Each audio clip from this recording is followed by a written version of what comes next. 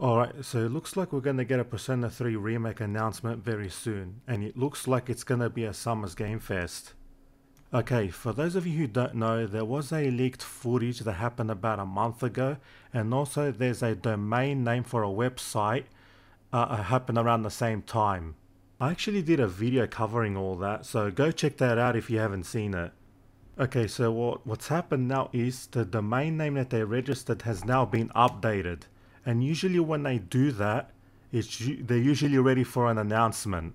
Now this I believe happened with Persona 5 Royal and Persona 5 Strikers if I remember correctly. Same kind of thing happened.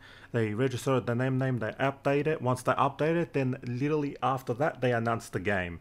So it could be something to go on now with this since they've updated the domain name for Persona 3 Remake. Also, there is another one. I didn't cover that in my last video. There is another domain name called Persona 5T, Persona 5T, I believe it is. So there might be a spin-off coming out of Persona 5 as well.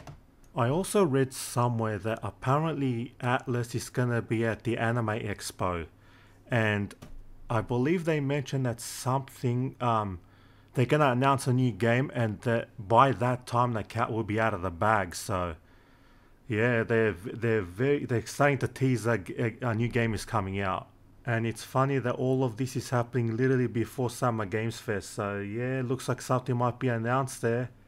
It might not be a coincidence, unless Atlas is trolling us and it's actually Persona 6, but I don't think so.